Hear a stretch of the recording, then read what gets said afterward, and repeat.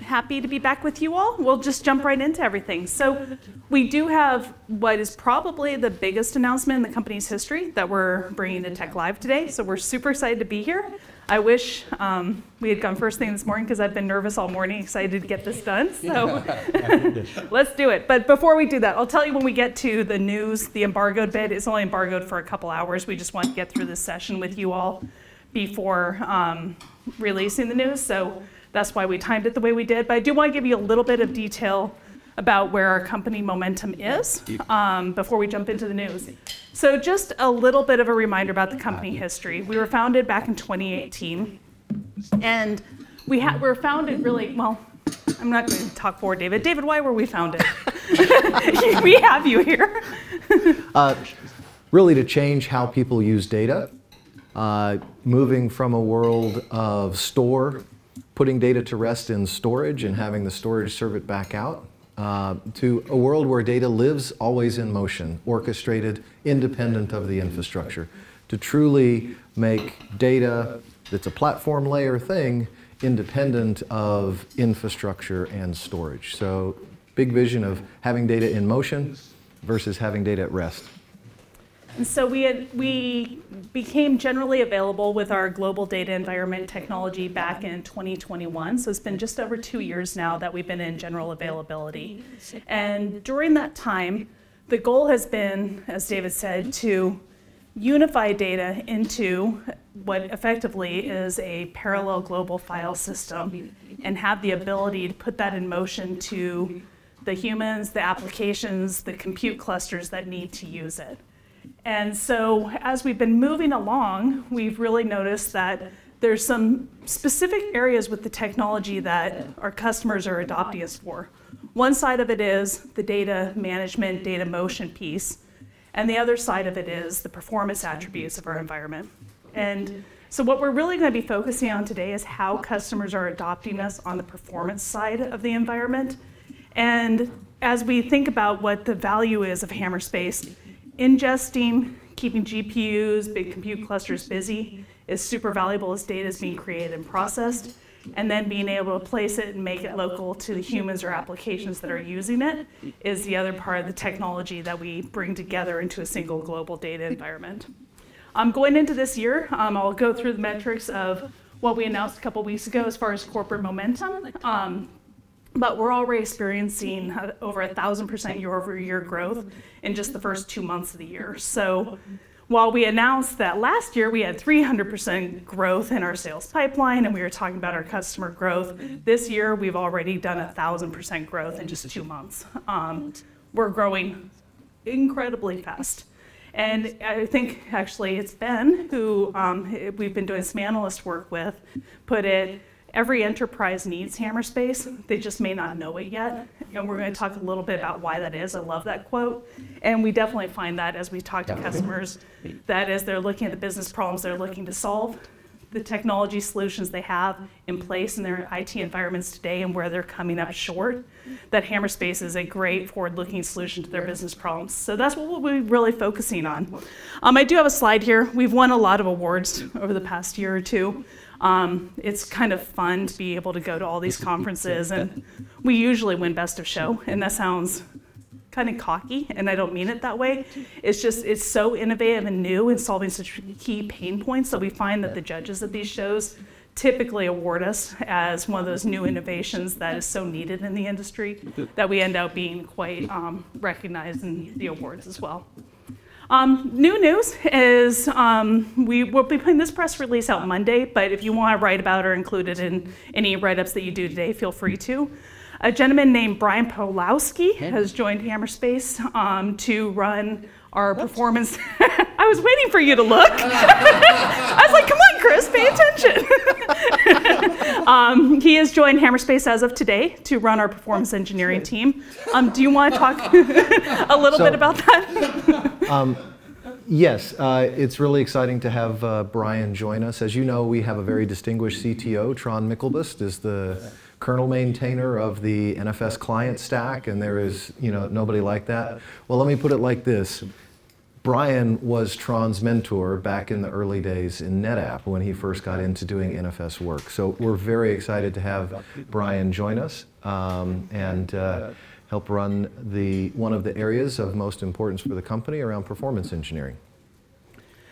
So today is actually his day one. I was speaking with him on the phone this morning, UK time, so that was about 1 in the morning his time. He was so excited and like, put this in the press release, put this in the press release about why he's so excited to be here. But kind of in summary, yeah, please. You're a UK company? No, we're headquartered in the US. And how many people do you employ? We're over 100 people now. Any revenue in Central Europe or continental Europe? It's about 30%. About 30%, yeah. We work with a lot of global companies, and some of them are based in the US, some are based in Europe, and most of them have data centers in multiple locations, but about 30% of the headquarters are based in Europe. So, yeah, some of those are like NHS is a customer through a partner. Who are some of the other accounts? Some of the movie studios? Three Lateral is Three Lateral, who's based out of Central Europe. Anything in German? So yes, Deutsche Telekom's T-Systems Group uses us for their Kubernetes environment as the data platform. So yeah, one of 3 of the world's largest telcos that are using Hammerspace already. Okay, thanks. Yep. And so as Brian, I was out talking to him about the press release, which we're writing up, ask him, why did you join Hammerspace? Why now? And his comment really was, that there is such critical mass of the world-class technologists that are working at Hammerspace. Yeah. Our vision is quite aspirational, and he believes that we have the technology and team to deliver on it. So he wants to be a part of that, essentially. And we're finding that the talent that has formed this kind of critical mass at Hammerspace is absolutely astounding in the industry. And as you look through this presentation, we talk about what we're doing. It's all in production today. It's not an aspiration of something we might do in the future. We're taking the approach as we market of waiting until it's proven at scale in production and then introducing it into the market. So we're making sure we're able to prove what might seem like magic or seem impossible is actually in production today. And that's really the foundation of what makes Hammerspace exciting and why people are joining us. Yeah, and what we're going to go into now is part of that. We are innovating in the world of NFS protocol client. The NAS world has really stagnated. There's not been a lot of innovation, and yet the drive and demand has been increasing. Major step function in demand thanks to AI workloads driving HPC into the mainstream.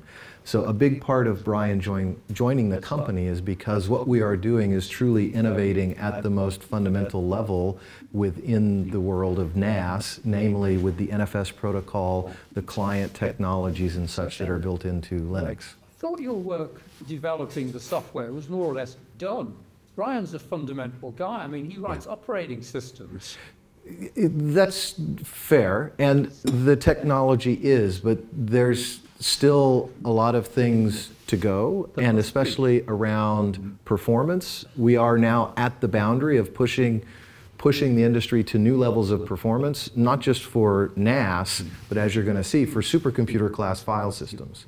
And we believe the need is only going to continue to grow, to work at exabyte scale of data and feed it at full performance into AI systems. You got vicinity. Pardon? You got vicinity involved. Vicinity. Vicinity. Yeah, that's RDMA over large distances. That's solves a specific kind of problem, but that's only at one.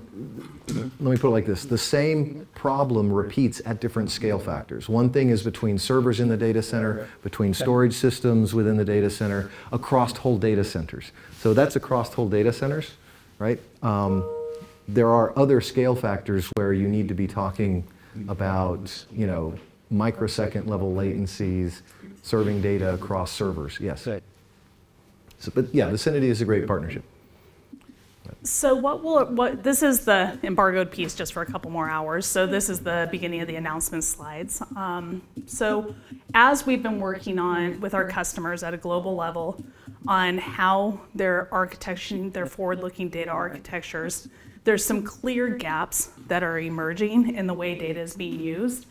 And what we're identifying is, as you look through kind of what's happening in the world today, certainly there's the rise of AI and people are trying to train into models. Those models want to write to standard NFS. That's what they're designed to do. If you think about the performance characteristics of a big compute farm, it looks a lot like an HPC cluster, a supercomputer. And there's this issue that has occurred within the enterprise as they're wanting to use AI and big compute farms, largely big GPU compute farms, but whichever processor it is. The challenge is the same, that the NFS systems that they have available to them today aren't fast enough to drive those compute farms, and the supercomputing class file systems, which are fast enough, don't meet their enterprise standards, so they're stuck. There's a real problem that has occurred in these workloads where the IT teams need some kind of solution to drive those performance clusters and do it in a way in some kind of efficient way. Just adding more and more over-provisioned storage systems to try to drive performance often won't get them to the scale they need, or is extremely expensive if it can get them to the scale they need. And then there's the issue of data silos, that data has been created in different systems over the years. Some for speed, some for cost, some are old, some are new. And they want to use and have visibility into all of the data which they have and be able to load that into AI models, data analytics, use it for business use, and they don't have a good solution for unifying those silos. So data silos and the need for NFS are huge challenges.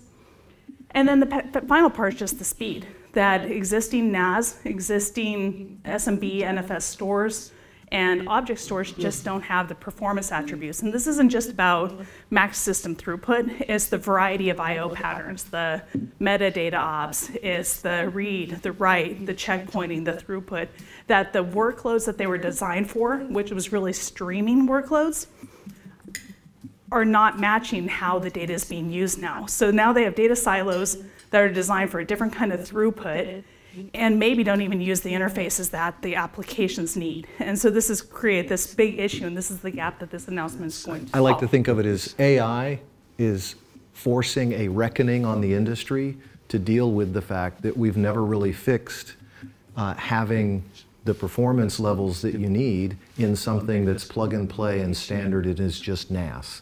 Using exotic file systems doesn't cut it. NAS doesn't get the performance level you need. And that's aside from the challenges of data being a localized thing in specific storage and not available across to other data centers where you might need to get access to GPUs. So we have now a reckoning of needing to solve how to physically distribute and manage distributed data and how to serve it at high performance using standards that make it very easy to use. And so AI is, and we'll go into more detail here of the different stages and how that the AI workflow actually is causing that. Yes? What about the heat and the source utilization of this sort of high performance computing? The heat, what was that now? The amount of heat and the resource utilization, is it sustainable? Well, Zuckerberg talked about putting in 1 million GPUs. Yeah. And that takes about half the output of an entire nuclear power plant. So yeah, it's a lot of heat.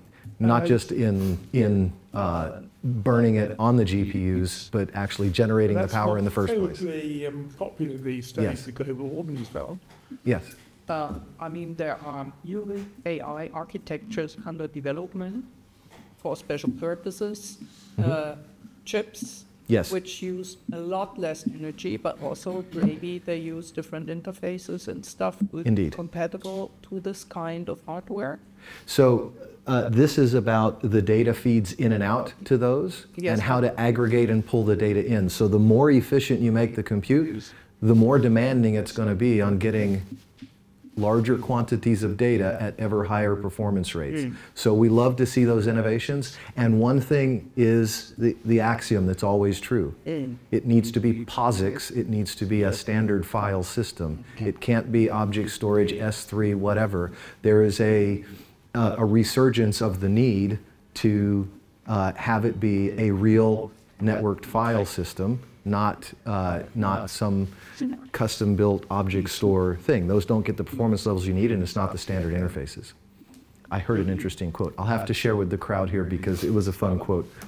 It was just with a customer, a large web scale, and he said, those who don't know POSIX, and that's the file system interface at the heart of the OS, those who don't know POSIX are destined to recreate it poorly.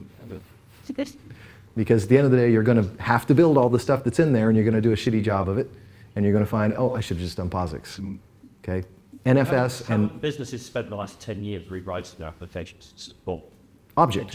And it was because to get to scale, the cloud guys pushed a web architecture on them that was viable when you had very large homogeneous apps, their website.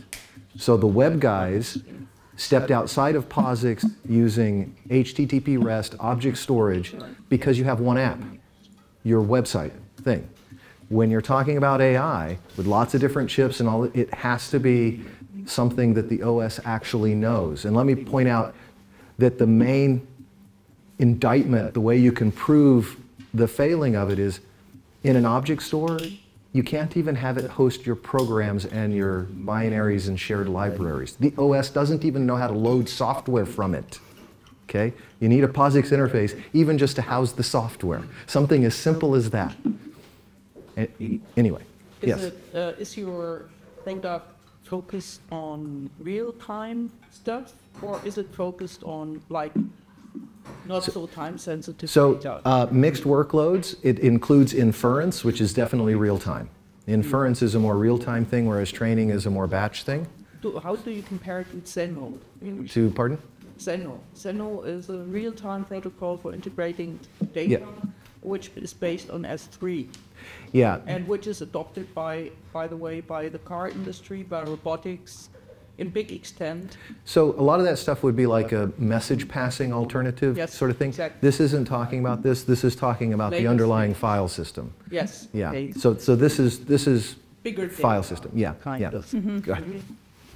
So as we've been getting adopted in AI workloads, but you could say that this is also very analogous to HPC workloads. Essentially what Hammerspace does is we aggregate data from multiple data sources.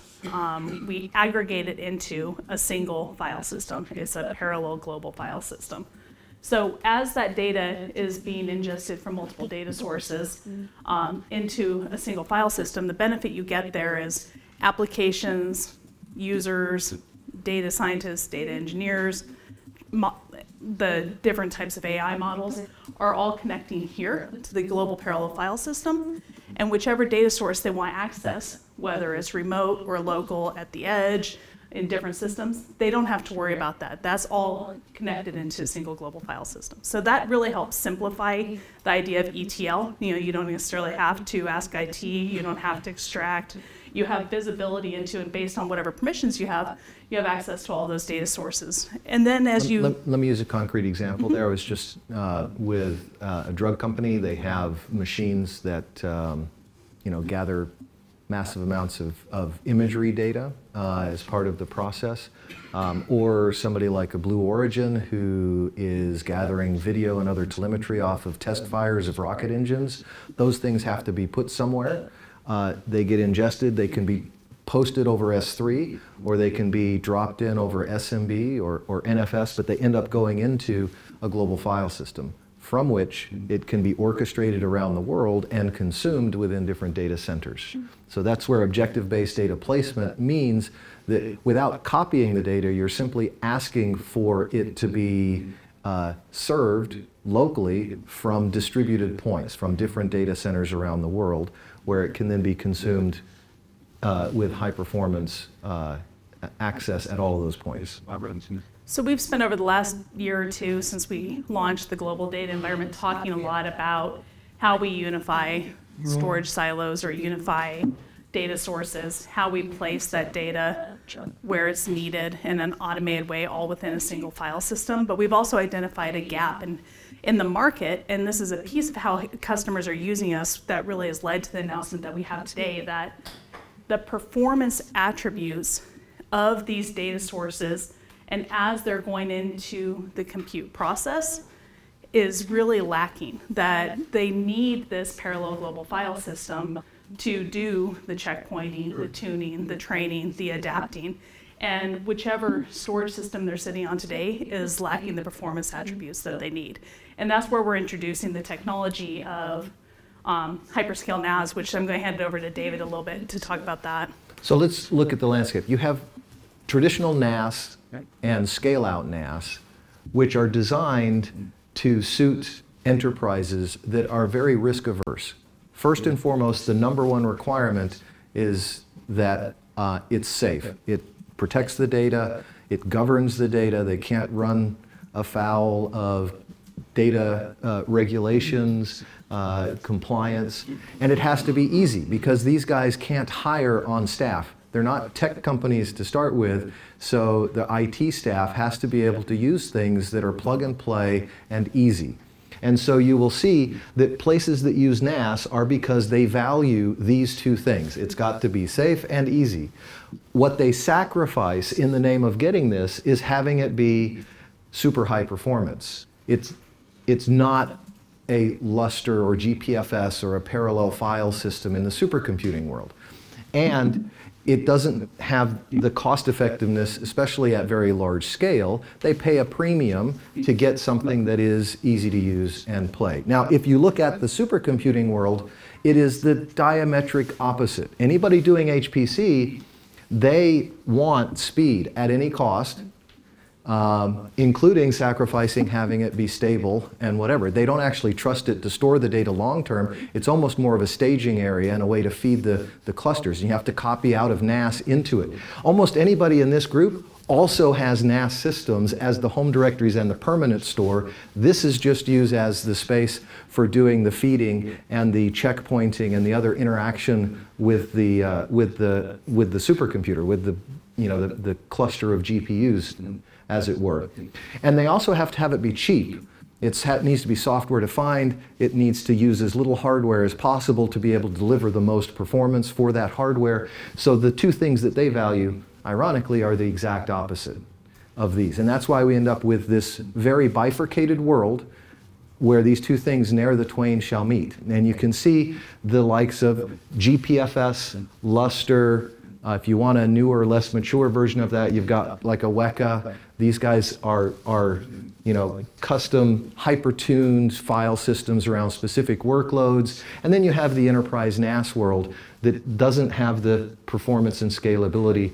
It's not, doesn't address the other needs. What we're here to say is that the hyperscale NAS architecture, and it's not about Hammerspace, it's about the type of NAS that it is. It's the fundamental architecture, allows you to get all of these things in one. Then you don't have to copy things around. We're going to start getting a little more specific. Back in the early days, you had scale-up NAS. This is where Brian Pawlowski cut his teeth at NetApp as the CTO, building the very first file servers, network appliances, an appliance on the network that had the file system built in. That was NetApp back to the 1990s. Then we introduced a scale-out architecture where you had front-end controller nodes and back-end storage nodes, and allowed you to start scaling. You could get some aggregated performance, but because you ended up with a lot of contention here, after a certain number of nodes, it didn't really scale performance much more. But you were able to scale capacity, and that was the most important thing. And you can think about this. Both of these are really about scaling capacity. Obviously, from a performance perspective, having two layers and an internal network is rather inefficient from a performance scalability perspective. Well, what we are introducing here is a whole new architecture that allows you not just to scale out capacity, but also to scale performance linearly. and into the thousands of nodes. And it is a fundamental change to the most foundational protocols, the NFS protocol, to make this happen. We'll go into more specifics. Before you jump off of that, oh yes, a couple of things that have occurred in the market that is in the slide, but these were really designed for human-generated data. And home directories, humans that were using and accessing the data.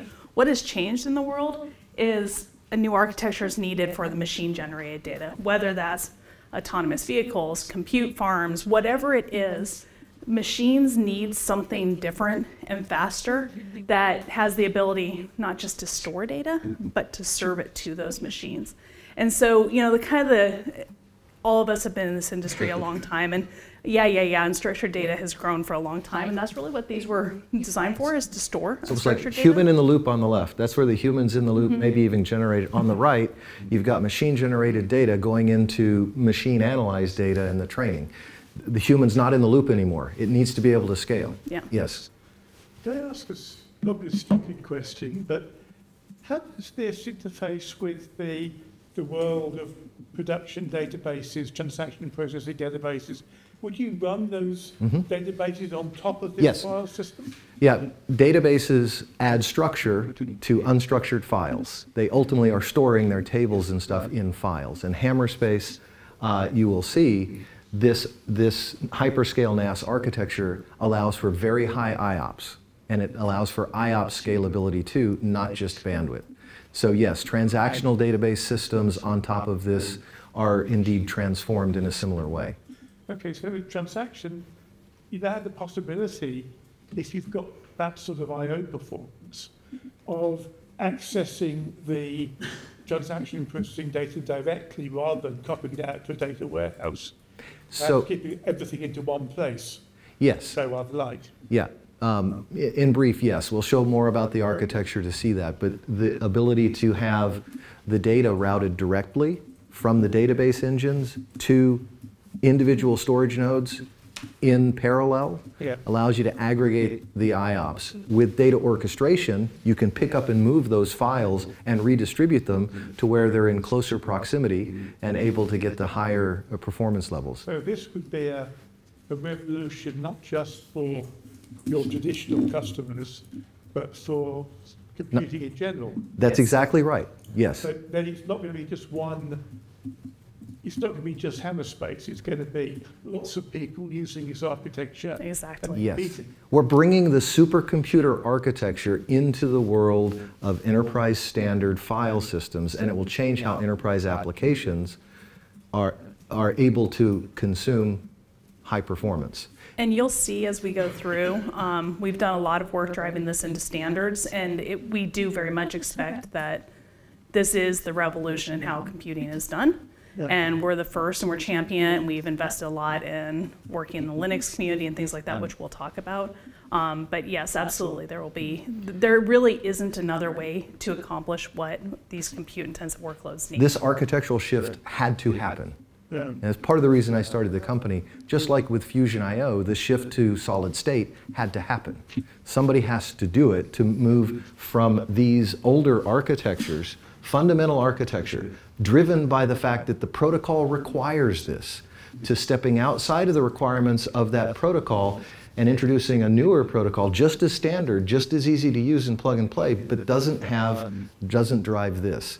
The same way NVMe stepped outside of the storage protocols like SATA and SAS and let you get the flash closer to the server. This is the same kind of architectural shift that unlocks a level of performance that wasn't available before. Yes? Will you open source that? It is. That's actually one of the, that's actually, the protocol itself is. It's standard. It's built into NFS. And I'll tell you one of the reasons we're able to do this now and we're not able to before. Because Linux won the OS war. And when it comes to performance at scale, Linux is the only OS that matters. We support the older protocols so you can consume and use data from anything. The older SMB, the older NFS. Yes, as NAS you have to support those, but when it comes to performance at scale, we don't have to worry about Solaris and AIX and HPUX and the BSDs and the this and the that. That changed, and that allowed us to put much more intelligence into the protocol and into the client.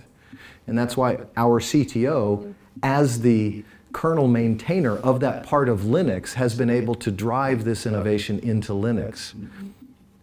So it's the fact that Linux won, and now we can put more brains in it to do the sophistication necessary and have that then be available to everybody. So good question. Mm-hmm. So it's not just AI, it's also IoT, presumably. It's IoT, and it's not just unstructured data, it's structured data applications too. Because this is the foundational layer of all computing. It ultimately boils down to bits in files. Yeah. Actually, I don't believe in unstructured data. All data is structured. If it's not structured, you can't use it. Even a letter is structured.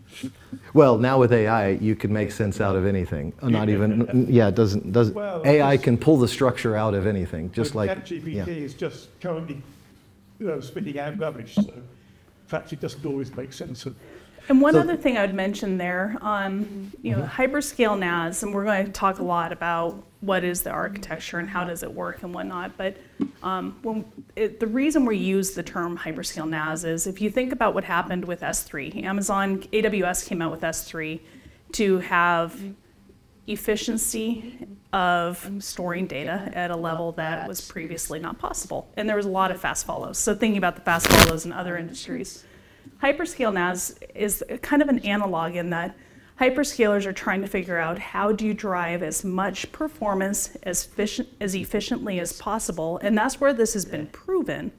But it is relevant to anybody who has the need to have efficient performance in their environment. So whether you have 100 processors or 100,000 processors, the efficiencies and the performance attributes of it benefit every single environment. And so it's an analog to think about as category creation of paradigm shifts.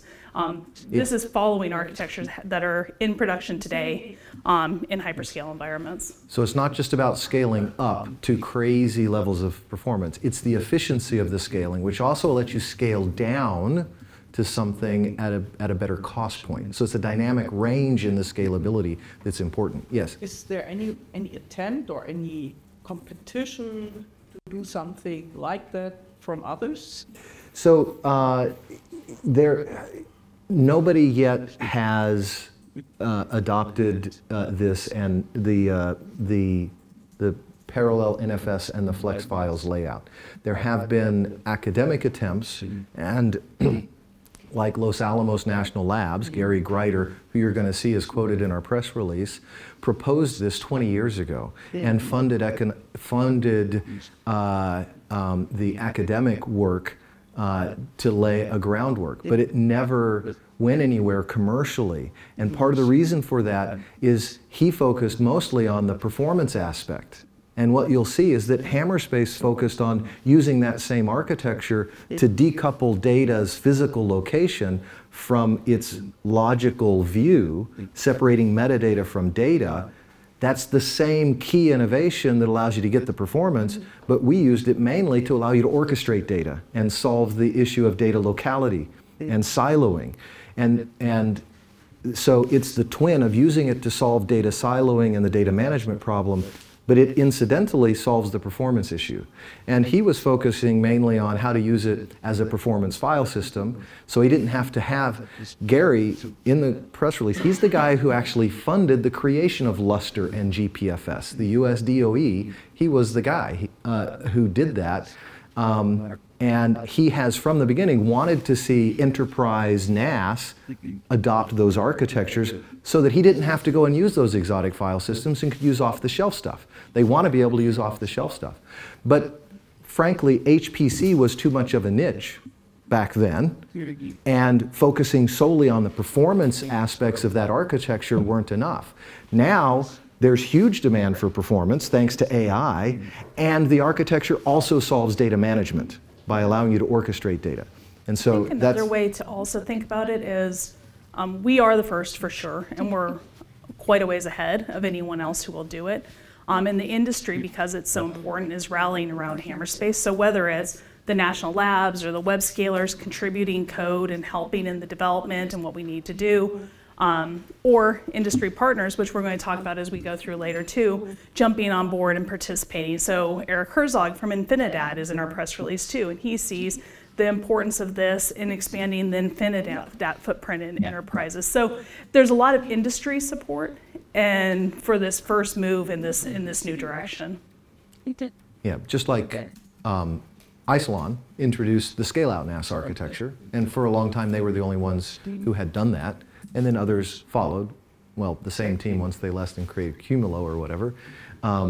And you still see echoes of that, like with VAST using the same architecture again.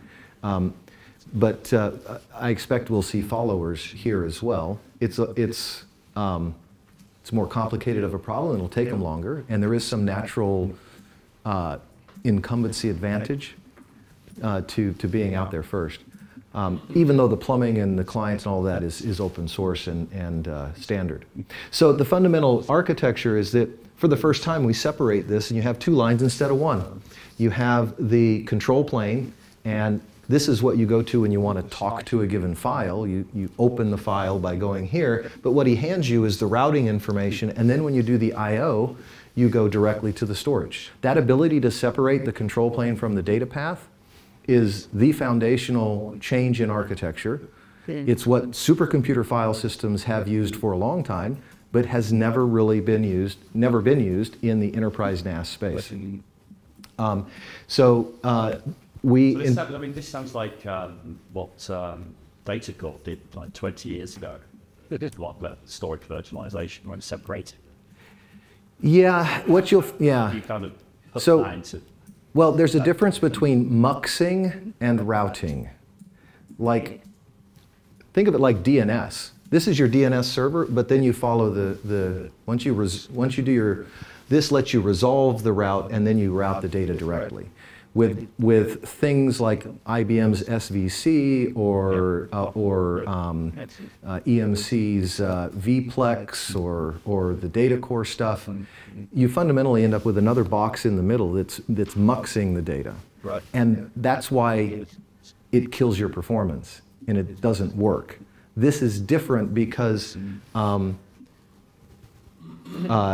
data is routed and goes direct. There's no additional hop in the network. And this is allows you to a go very parallel. proven architecture. This is how supercomputing file systems work. Lustre, GPFS, they take metadata out of band. There's an intelligent client on the servers that are talking to it that knows how to speak to the metadata server, but the data path is direct. And so it's not a novel thing. What's novel is that you can do it in enterprise with enterprise standards. So you can see this guy, he's having to deal with two of these paths. He has to know how to do the whole tap dance of talking to him just to get the routing to go here, right? But that allows the control plane with rich complexity to now scale separately from the data path, which can trivially scale additional performance. So if you think back to that chart that, you won't remember it, but you'll get a copy of the slides where supercomputers needed performance and cost, and this is how they did it. Now enterprise needs that, but they also need reliability and enterprise standards. So we're taking their architecture and putting it into an enterprise environment. So you research the metadata, which data you need, and if you have some information about what you need, you go down the data path. So it's a little simpler than that. File systems have a specific structure of their metadata. It's the directory structure itself. Yes. Directories and files and attributes and access controls, whether it's a Windows file systems or a Unix file system, there's a superset of that file system. So when we talk about this metadata, we're talking about the file system metadata. The names of the directories, the names of the files, their access controls. Now, it goes beyond that. You can have enhanced metadata, tags and labels and stuff like that. But fundamentally, that's what we're talking about with metadata is what is it called? It's, when you think of a file, you're actually thinking of its name, right? But it represents a string of bits. And this separates the string of bits that makes the contents of the file from the logical identity of the file. If I want to do research on the data, do I look at the metadata? So you can, and by enriching the metadata, you can make it so now these are just metadata ops, and I don't have to go to the data as often. But if you do go to the data, now I can go to the data in massive parallel because I can have many of these storage nodes and many direct paths. I can do the research on metadata and storage same time. Yes, that's right. Okay. And the storage it's trivially parallel. You can have many of them accessed in parallel automatically. So This also allows us to change the data or to solve the data locality problem, because now we can move data while it's being accessed. We can decouple the data's physical presence from its logical view. This is about the logical view of the data, and that's about the physical presence. And the ability to separate those two is fundamental. Now, the other enhancements that we put into the NFS 4.2 spec, the NFS 4.2 spec came from my team several years ago, and the flex files, the parallel NFS flex files layout inside of that is what allows you to do this. That has now been built into Linux all the way back to RHEL 7. We're on RHEL 9 now. So this goes back 5+ years ago. Nobody's using stuff older than RHEL 7 in the data center, generally speaking. In other words, Linux, as it's bulk deployed today, innately has this capability already in it. You don't even have to rev to a newer version of Linux. Okay, any questions? So far.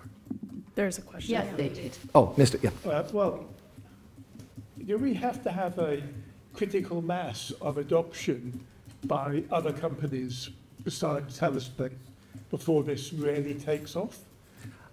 Not from a server side, and the client is built into Linux. So I would say we've overcome that because the distribution of the freeways that we need to use happens automatically just with every Linux install.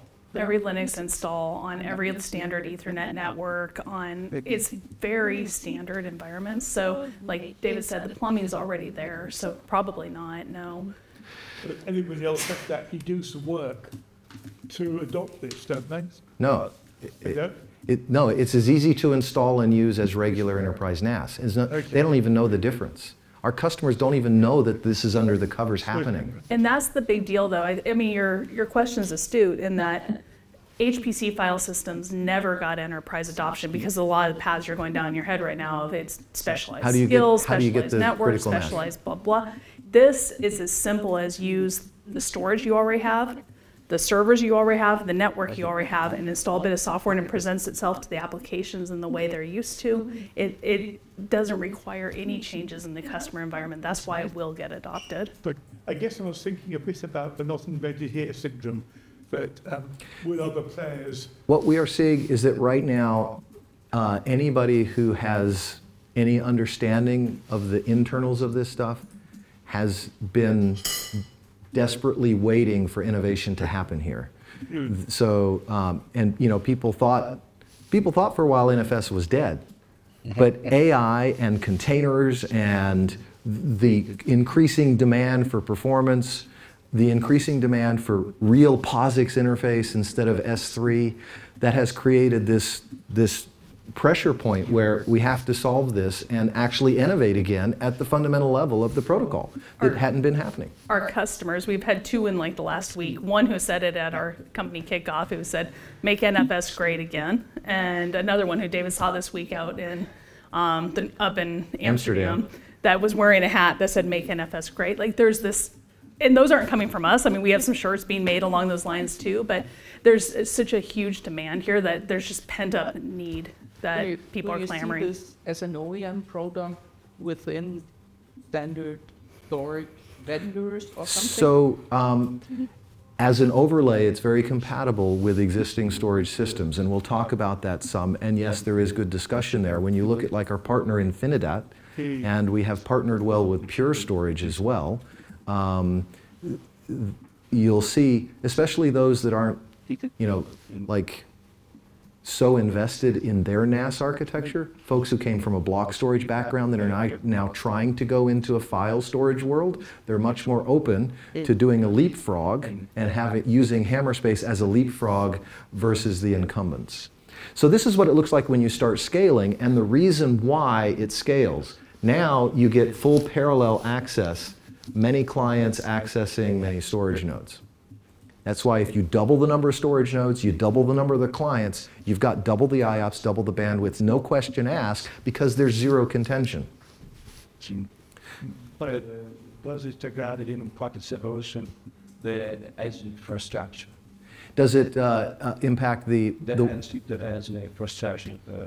I mean, for example, in the manufacturing sector, Ah, Is it more latency of the AI inference in the edge? This has major implications for latency because it's a direct mapping. If you use scale-out NAS, you have to have controller nodes out front and an internal network. Now, Isilon used InfiniBand for the internal network very early, before InfiniBand was really used for much of anything. And now VAST is touting how they're using NVMe over fabrics across their internal network. The fact that they even talk about NVMe over fabrics is because they have to have an internal network. This gets rid of the whole need. So yes, reducing latency is one of the important features, which increases IOPS as well, allows you to get more bandwidth. So now we take this a step further so you can see the full-blown nature of our architecture. You have your compute nodes where you're doing data processing. So this is machine-to-machine scaling. And then you have human-in-the-loop kind of stuff where you're going out maybe to Windows and Mac operating systems or other desktops or whatnot. Those can go through our data service nodes where it gets translated to the older protocols. So just because we have and use the newer protocol doesn't mean we can't supply the older protocols. It's just the older protocols have the same constraints that they've always had, that you have to go through a controller node, in essence, and we have those, so you can get in through the thing. So yeah, you get the best of both worlds, but where performance matters, you're going to be using Linux and you're going to get the parallel scale. Where compatibility, ease of use to your desktop matters, you're going to be able to use SMB and NFS v3 just like you always did. How much do the controller nodes influence the speed of the whole thing?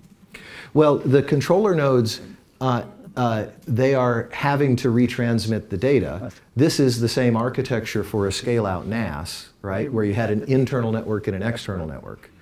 You could think of it like this.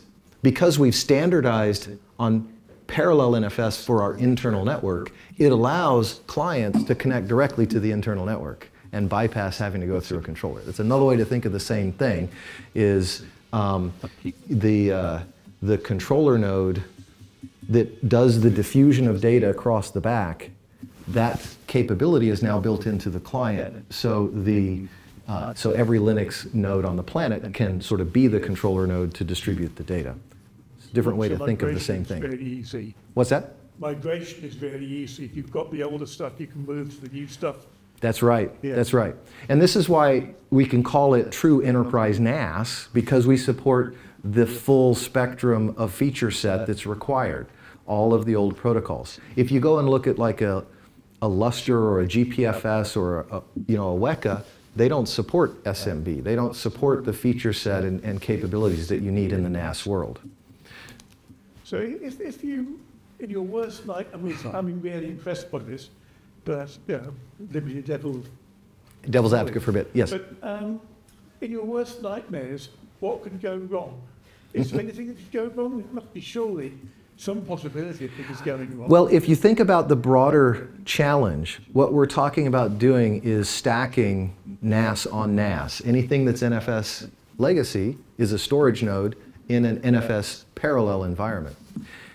From a practicality perspective, when we go into an organization, what that means is that we're taking their Isilon, we're taking their NetApp, we're taking their Cumulo, even their VAST or whatnot, and we're aggregating it together, becoming the controller, and also being able to manage it. It helps manage all that complexity, but that puts the burden on us to be the one to monitor the health of those things and to be able to report, oh, you're running out of space here, and do all of that task. So we are aspiring to take on the role of doing the storage and the data management within an organization, automating it for the first time. How data gets diffused and spread, not just across different systems, but across whole data centers. Okay, so the possible problem is politics.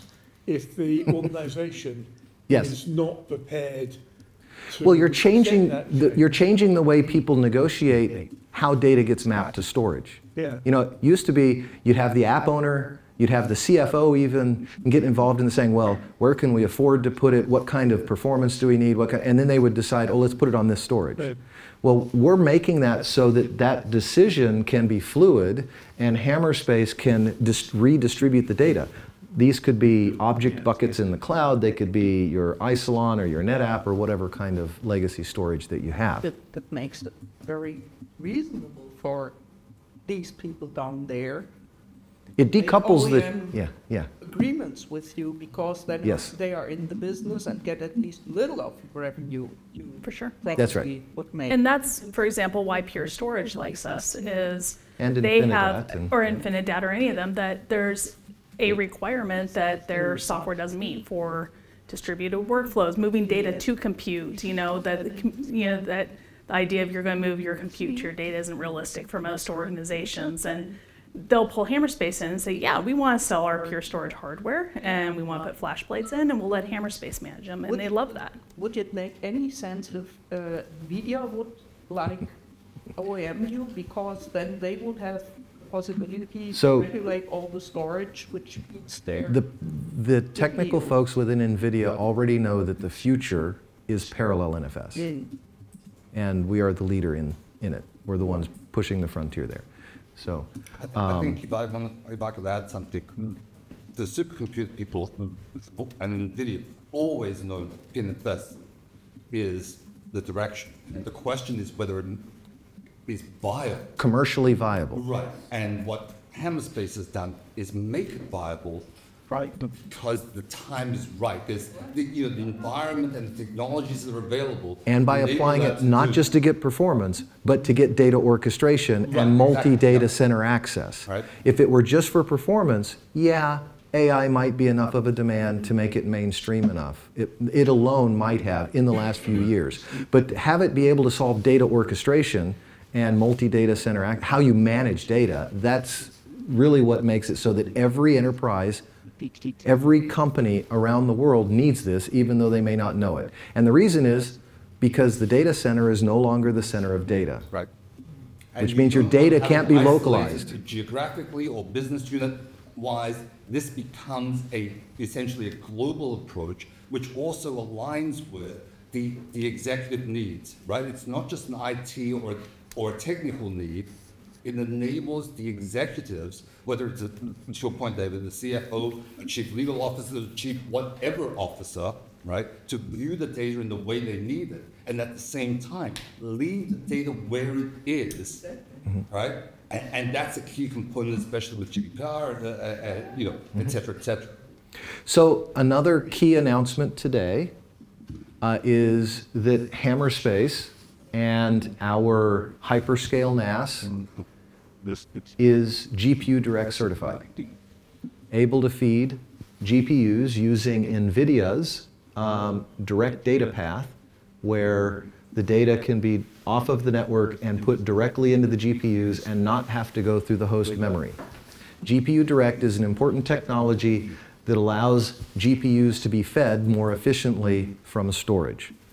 And the irony is, because we're using NFS, that capability was already innate. We didn't actually have to do anything because it's built into the NFS client and server to be able to push memory buffers directly into, over RDMA, into the GPU.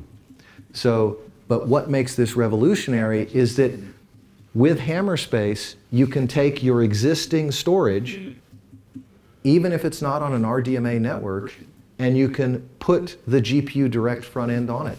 3 different ways.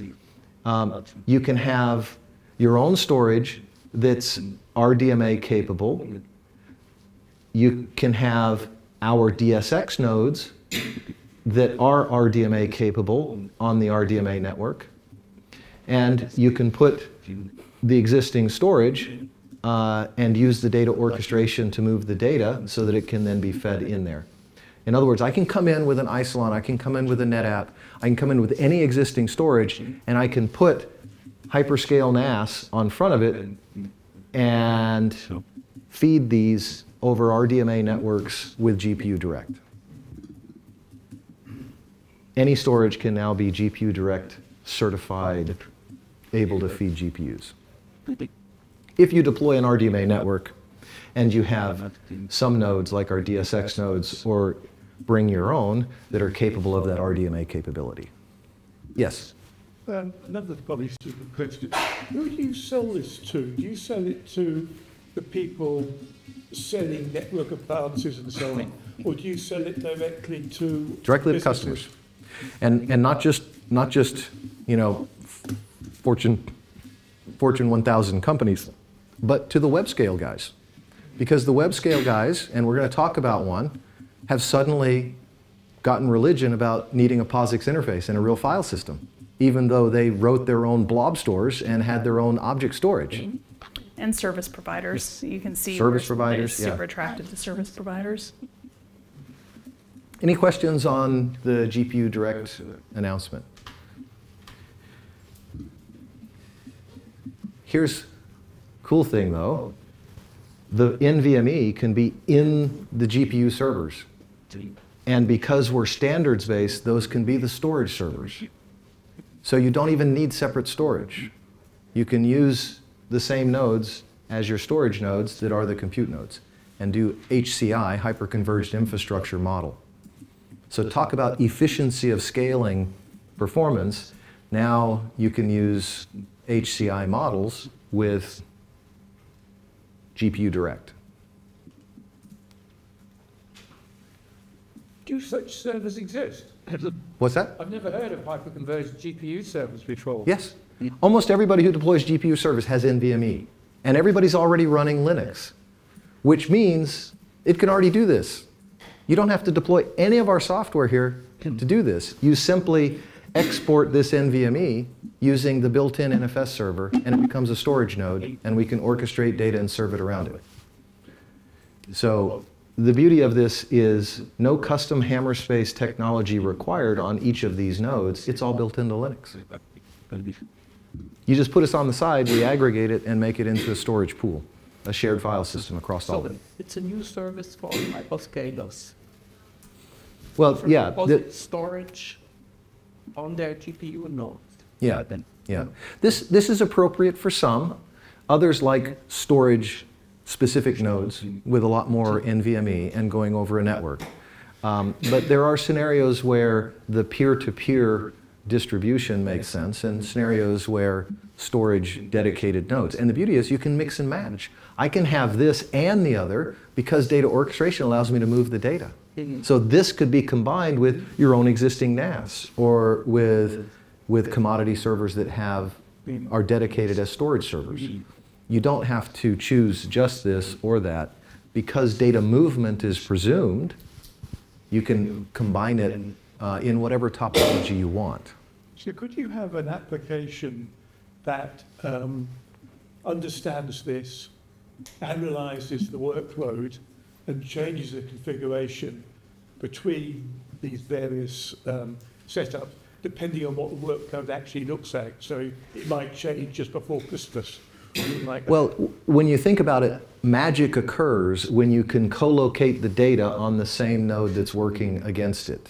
The closer you can get the data, the better off you are. So the workload affinitization to the data placement is key.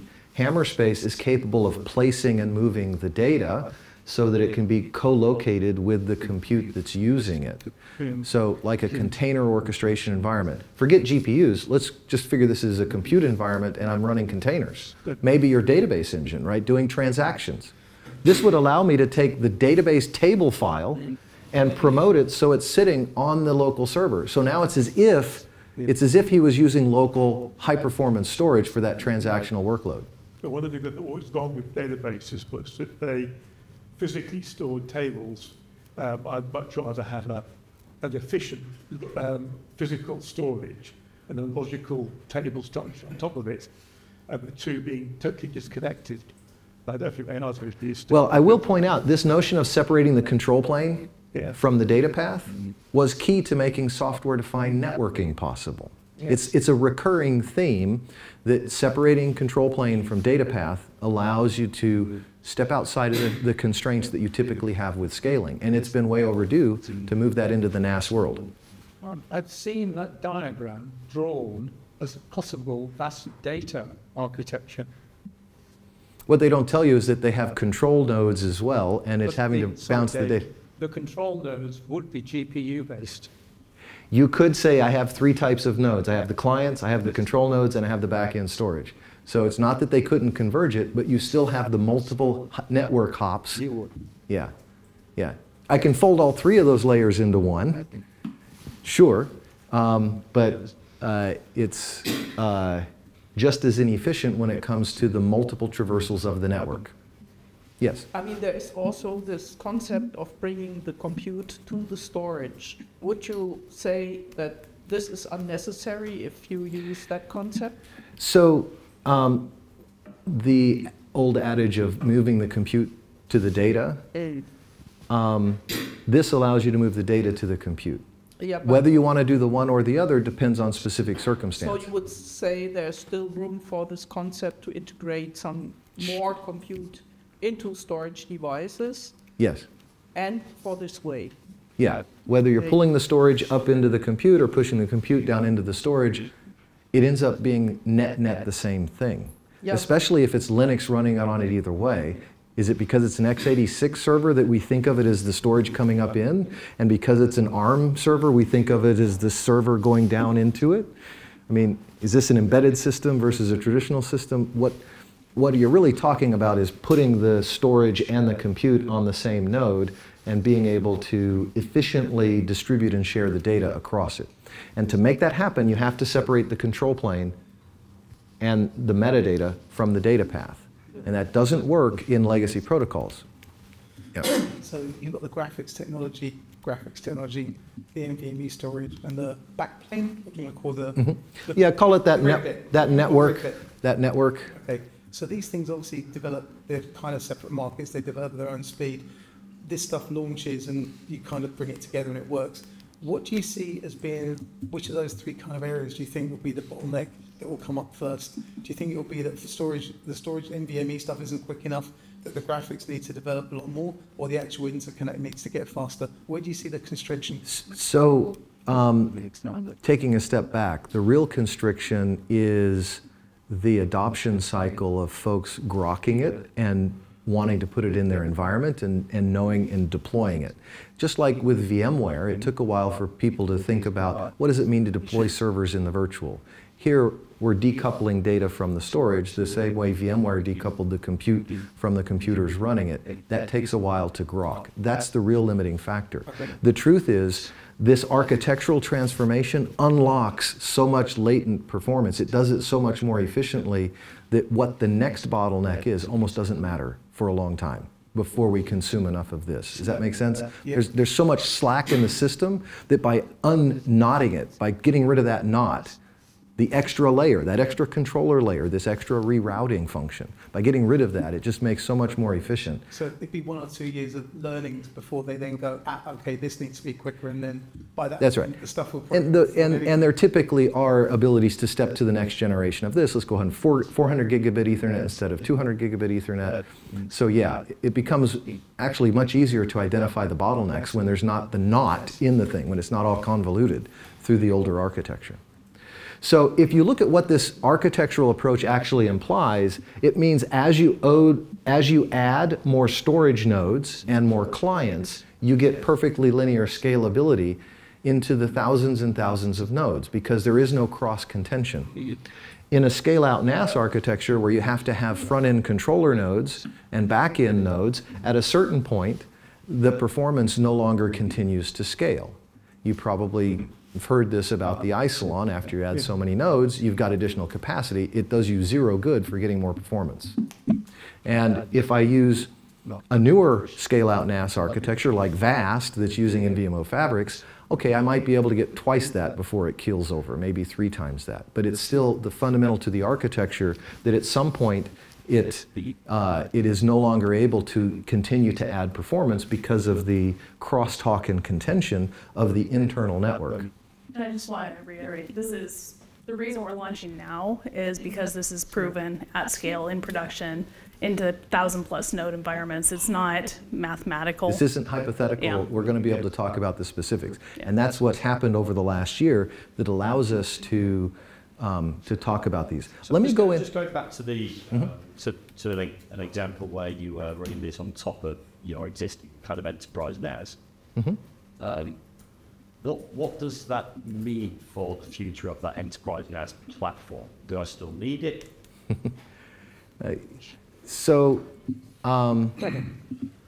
It's like what was VMware's relationship to the server vendors, right? When, in a sense, they were making it so much more efficient and maybe even a little more interchangeable and more of a commodity. So there's definitely the fact that if Hammerspace becomes the file system, it devalues a lot of that.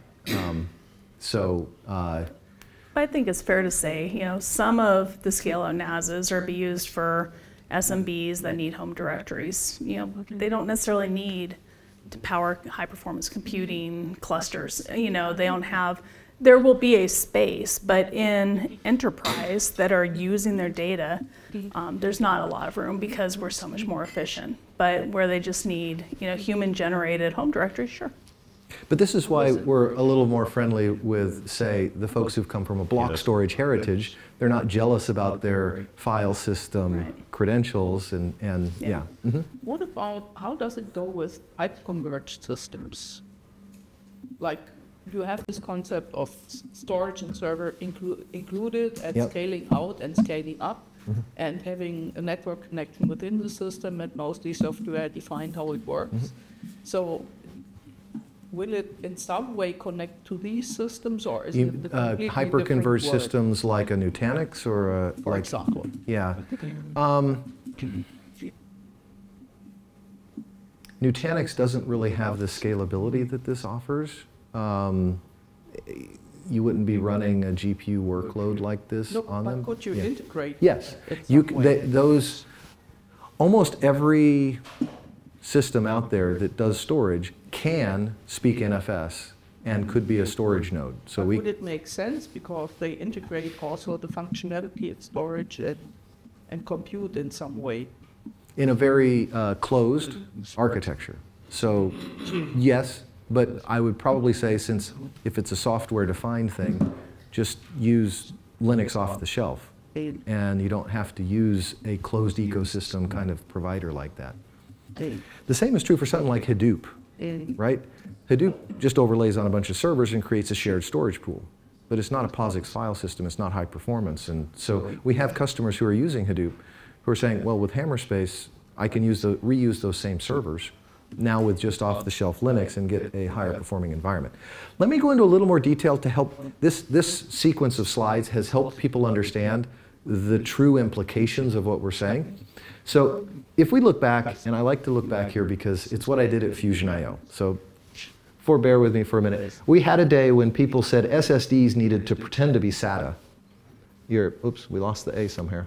SATA, and through a RAID controller. And the huge innovation that helped me build a multi-billion-dollar company was to say, there is no reason why this has to pretend to be a disk drive just to go through a choke point when a single SSD can outperform an entire RAID controller. So what we need to do is get the RAID controller. Oh, here you have data getting transmitted 3 times. It has to go through here, and then through here. If we realize the RAID controller is the choke point, let's get rid of it. And thus was invented NVMe. Going directly, bypassing the RAID controller, even bypassing the protocol. It's not even trying to be SATA anymore, right? And voila, we got rid of one of those network hops. Now, NVMe, by the way, is the highest volume enterprise SSD of any form factor or connectivity. It's going to, in the next few years, be $500 billion a year.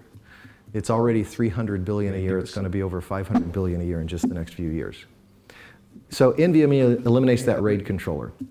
If we do GPU direct, we eliminate having to move through the root complex of the CPU. So GPU direct gets rid of the cost of going through memory. In other words, this becomes effectively one hop.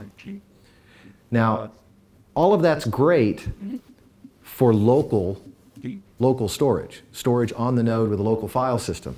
If we want to make a shared file system, well, let's see how that's done. First, you have to realize that a shared file system, you end up with 3 layers. You have the mapping the internal flash translation layer that's mapping blocks onto the flash.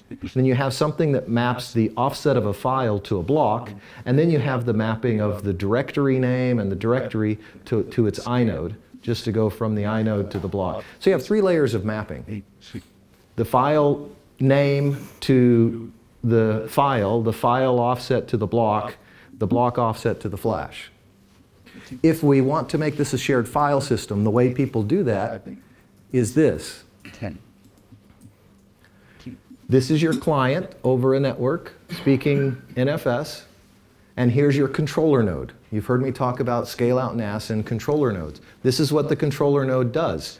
It does the mapping of a file to its inode, and the inode to a block, and then the blocks are written across the network to many different storage nodes.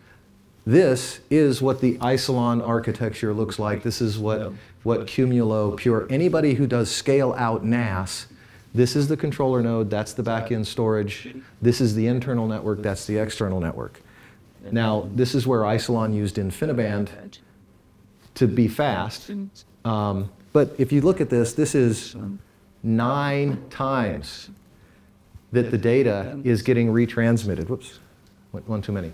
9 times that you're having to transmit the data chip to chip or over a wire through the network.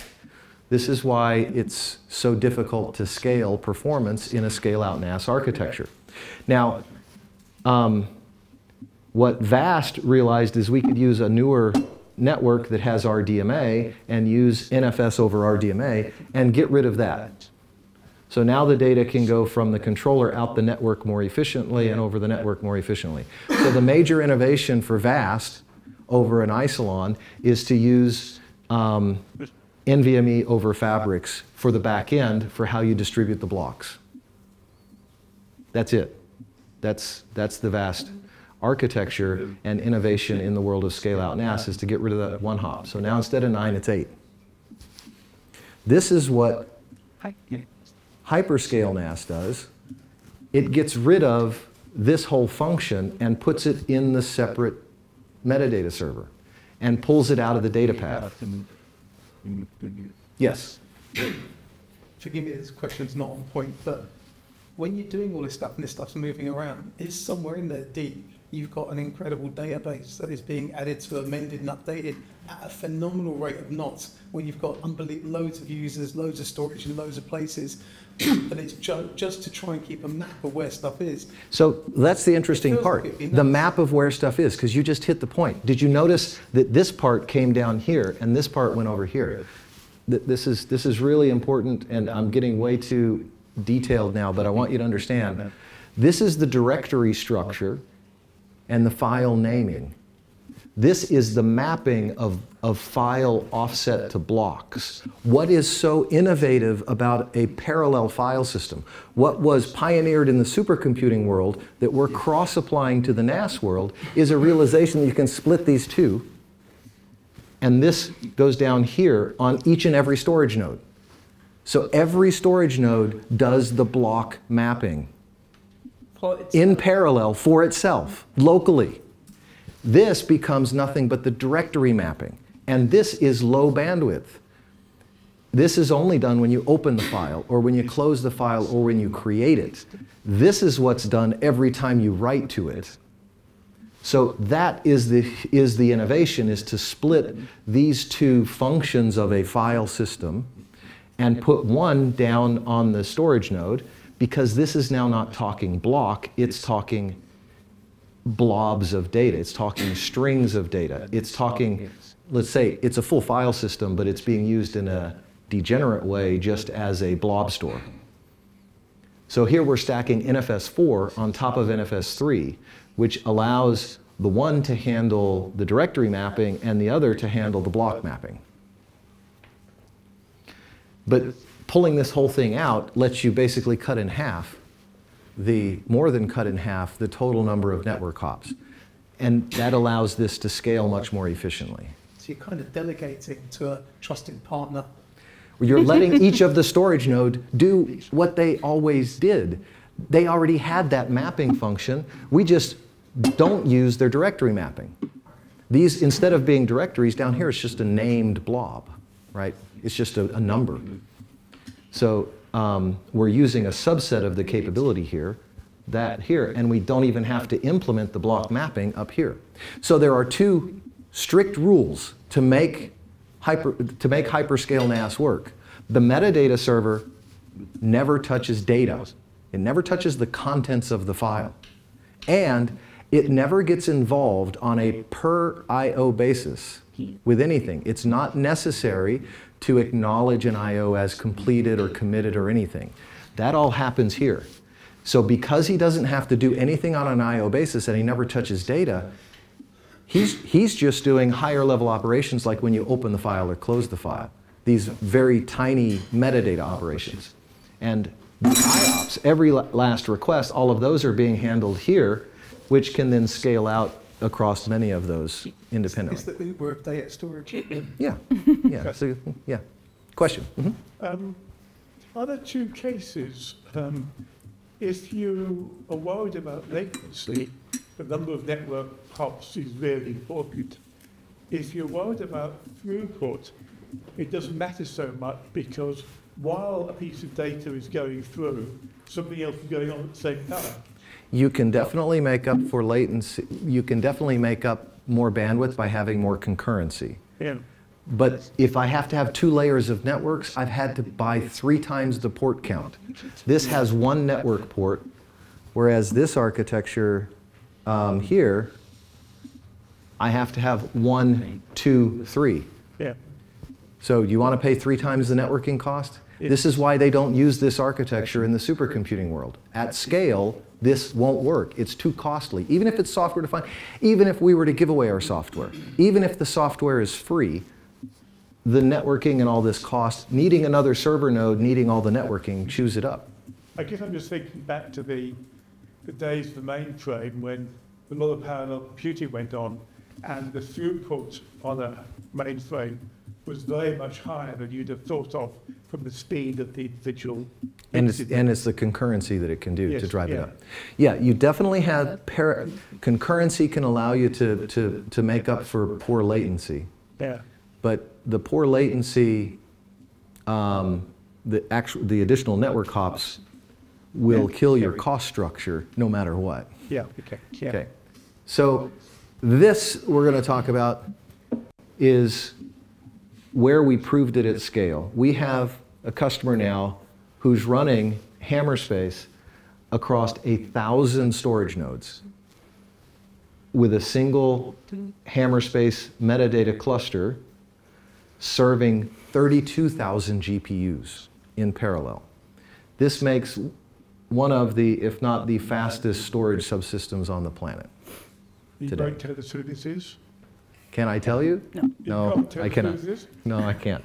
But what you'll find, and David gets pulled into most of the conversations at this level, given that he's our CEO, but also he's the kind of chief architect of the product. It is so similar to so many web scale environments, whether you're thinking of like the social media sites, you're thinking about e-commerce sites, they're all building architectures that look almost like identical to this. I was going to say, you could tell who it was by looking at who's got the capability other people don't have. Yeah. That's true, but if you think about what they're all driving towards, it's Yeah. very, very similar. They go, wow, that's exactly what I'm building. And so there's a lot of commonality. So is this a new environment that the customer build out, or do you overlay it over an existing? So they already have one of the largest server infrastructures in the world to serve their web property. And part of this was they wanted to bring that to bear as opposed to using a research data center. They wanted to use their production data centers. And they already had literally tens of thousands, if not hundreds of thousands of servers with NVMe flash. And so this allowed them to use those same servers that they already had deployed in mass as a software-defined overlay. I mean, it's not really relevant to this discussion, but part of me feels an awful lot of the processing done on these huge firms is unnecessary It's things like doing cryptocurrency, which doesn't really matter to anybody. It's things like using ChatGPT to produce cat videos. Well, in this case, it's the training of the large language model. Yes. So those take many months running continuously across tens of thousands of GPUs. And I wonder how much. I know they work, but I think there might be real issues with them because they're based on analysing past data. So I don't see how to predict the future. Well, that's why they need to be able to feed in new data and make sure the data is there and able to be fed. So let's summarize here. This is the traditional scale-out NAS architecture with an internal network and the external network. This is the InfiniBand or NVMe over Fabric network side. It's standard protocol based and it has the enterprise feature set, but it requires the multiple networks, lacks the same performance and scalability. The storage in the back tends to be vendor locked as part of it, and it's not capable of that hyper-converged infrastructure of reusing the same nodes. Although what Chris is telling me is that they're touting that they can do that because they don't mind combining all three of those layers into one. That's great. It'll suck performance. But then this is what the hyperscale NAS architecture looks like. Much more elegantly simple, but it depends very much on the intelligence in the client. And that's why Linux, having won the OS war and being able to drive the open source implementation and the standards body has allowed us to do this when it wasn't done before. So what about data services? Snapshots, immutable snapshots. So that's the beauty is we have taken the time to implement snapshots, clones, worm, audit, antivirus, et cetera. And it wasn't just a matter of, okay, let's match, say, NetApp that's the gold standard with data on tap. We said we can do better than that because as a separate control plane, we can add sophistication there much easier. So for example, we added auto snapshotting at a file granularity whenever a file goes to change or be deleted. Snapshots in NetApp are a pain in the ass because you have to choose. Do I make them really frequently and clog up my system with snapshots? Or do I risk not having made a snapshot soon enough to catch something that a user damaged or lost, right? With Hammerspace, you can set an objective that basically says, anytime it changes, make a snapshot of that one file. So we've taken the notion of the data services and the feature set and actually made a richer feature set because as a separate control plane, it's easier to do that.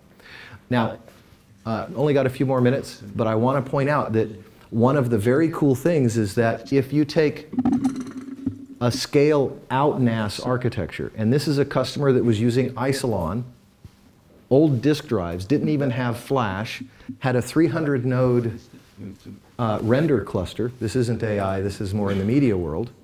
They deployed Hammerspace on top of just that one scale-out NAS. It's not like they added additional storage systems, it's just the one. But by having Hammerspace out front, they were able to double the size of the render farm, where this was already saturated and failing by not being able to get enough performance. The reason for that is that even though there's two layers here, Hammerspace affinitizes and gives this the perfect scenario. Each controller node talks about a different subset of files. So it amplifies the performance of the scale-out NAS that it's sitting on.